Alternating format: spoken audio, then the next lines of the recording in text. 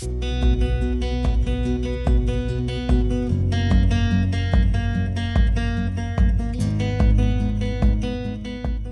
normally encounter biofilm bacteria as a slime attached to pipes, showerheads, or chillers.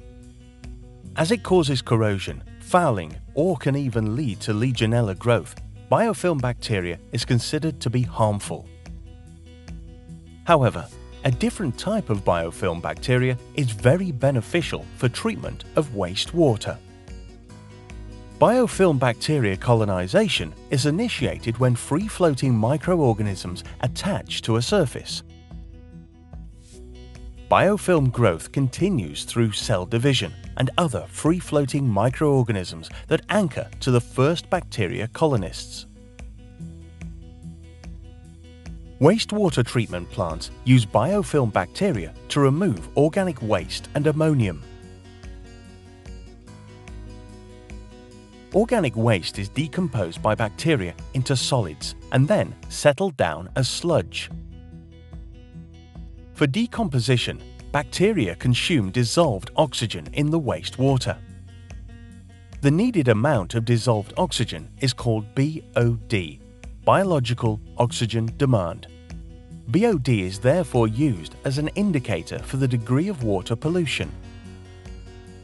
Bacteria for ammonium removal are more difficult to cultivate and require certain conditions such as the right pH value and water temperature. In a first step, nitrifying bacteria facilitate the oxidization of ammonium using dissolved oxygen in the wastewater. The result is nitrite, acid, water, and ATP, which is used by the bacteria for cell division.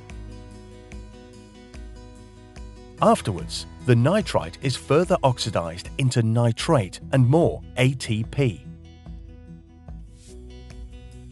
As more surface area for attached biofilm growth is available as more BOD, and ammonium can be removed. One option for increased surface area is to install plastic-filled media blocks into the wastewater basin. The corrugated channel design of the fill media blocks provides up to 250 square meters per cubic meter surface area per 1 cubic meter of tank volume. AET provides biofilm product systems and engineering support. If you wish for more information or need support with the design of a particular project, please use the link below to contact us.